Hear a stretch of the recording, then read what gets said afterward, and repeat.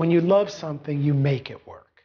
You figure out a way to use it. The apartment took about 3 years. There was no hurry to get it done. There was this enormous luxury that I could step back and reflect and say, you know what, I'd rather have teal there than eau de Nil.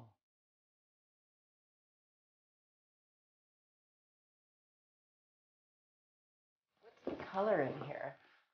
This is eau de Nil. And what is eau de Nil? A sort of mysterious, smoky green, very pale, very soft, a little blue, but also very yellow. It's water of the Nile.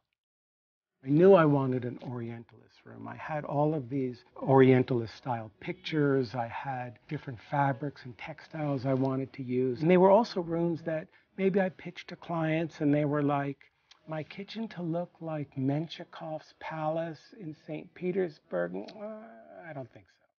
Books have been my greatest source of inspiration. There are 2 books in particular that really changed my life. One was the famous Mario Praz book of 19th century room illustrations.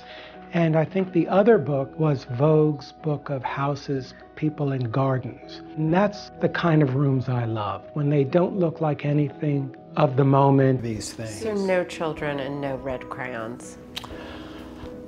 Well, you could maybe black, gray, and white crayons in this room, and we can do red crayons in the screening room.